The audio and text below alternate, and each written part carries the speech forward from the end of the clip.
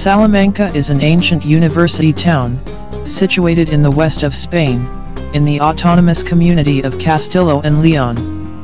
The Carthaginians first conquered the city in the 3rd century BC. It then became a Roman settlement, before being ruled by the Moors until the 11th century. Being one of the oldest in Europe, the university reached its high point during Salamanca's Golden Age.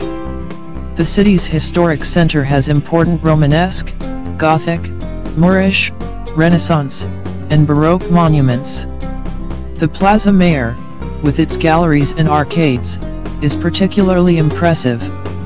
This remarkable group of buildings from the 15th to 18th centuries rose to the institution that proclaimed itself Mother of Virtues, Sciences, and the Arts, and makes Salamanca an exceptional example of an old university town, in the Christian world such as Oxford and Cambridge.